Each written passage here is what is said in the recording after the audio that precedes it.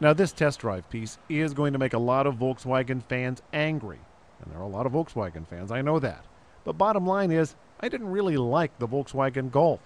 Now, that said, you might like it. I know a lot of people do, based on the fact that the Golf was World Car of the Year a few years ago and a finalist for North American Car of the Year. But I found it surprisingly ordinary. Now, there are a lot of people who have said a lot of very nice things about the Golf. Car and Driver magazine called the sixth generation Golf the best ever. They talked about things like minimal gaps and a great sound when you close the door. Yes, those quality things are important, but I'm going to take the ugly American middle-aged guy angle. I really want something extra, something that's going to make me want to fall in love with a vehicle. Now, this interior is downright plain. Less room than the average for the compact class, and I just didn't find it cheerful when some of the competitors are.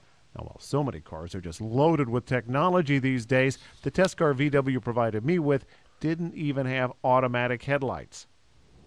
Now, and even base models of some other brands have Bluetooth for your phone and digital iPod connectors. My test car had none. Now, that is available as an option. A navigation system wasn't available as an option on this trim. You had to go up to the diesel, and overall interior storage is at a minimum.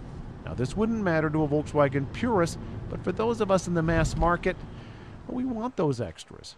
And safety, of course, sells. Anything with less than 5-star safety ratings all around, that should raise a red flag. And in frontal crashes, the Golf gets 4 stars. Price, mid-teens to mid-20s, about average for the category. So overall, the VW Golf is solid, and if you're a Volkswagen lover, God bless you, buy a Golf. But for the rest of us, solid is okay, but the Golf just isn't spectacular. I'm AutoBeat reporter Jeff Gilbert.